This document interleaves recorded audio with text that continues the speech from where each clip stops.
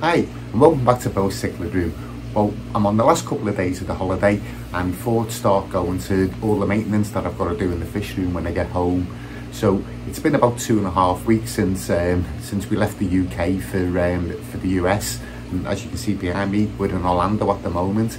So yeah, I've got all the water changes to do and think about what I'm going to do with the fish room over the next couple of months. So before we get stuck into that, here's a little video that I took at Disney's Animal Kingdom a couple of days ago.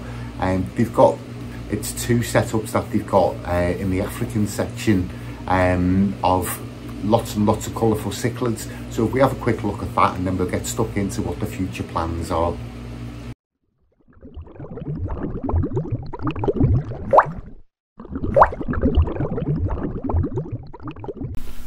Well, this is one of the exhibits at the Animal Kingdom, Disney's Animal Kingdom.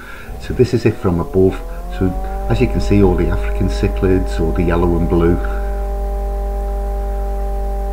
So yeah, again, another fantastic display. And this one, if you look close, you can actually see there's hippos. So it was fascinating, this. Yeah, so you got all the African cichlids and their hippos. Unfortunately, it was labelled up as Lake Victoria, so I'm not quite sure, like the Disney staff who got that wrong. And yet there's actually some guppies in there as well, some live bearers. So anyway, that's Animal Kingdom, just a little bit of footage I've got. So the first announcement is Northwest Cichlid Group is the first Sunday in July, so if you get that in your diary, and hope to see some of you there. So I've actually got some fish on order from Aqualife, which is the Gymnogeophagus bowseri. So I've got 6 of those on order, so I'm hoping to do like a temperate setup. So this is some footage that I've got at the fish room before we come away, of the empty tanks. So when I get back, the plan is do my water changes and actually clean out these tanks and get them ready for restocking. So this is the one that I'm thinking of doing, as the temperate tank. But I've got 3 4-foot tanks that are empty. I've got 2 18-inch tanks that are empty, and I've got 5 the fry grow out tanks that are empty. So I've got loads and loads of space.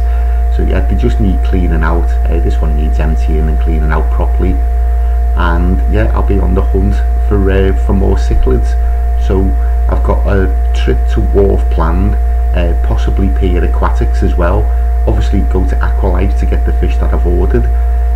So yeah, it should be really interesting over the next couple of months to see what fish I can actually get and stock. So yeah, these are the little fry grow out tanks that I've got. So yeah, these all need a good clean out, a good scrub. It won't take too long. Yeah, so loads of room. So yeah, if you've got any leads for me, let me know in the comments.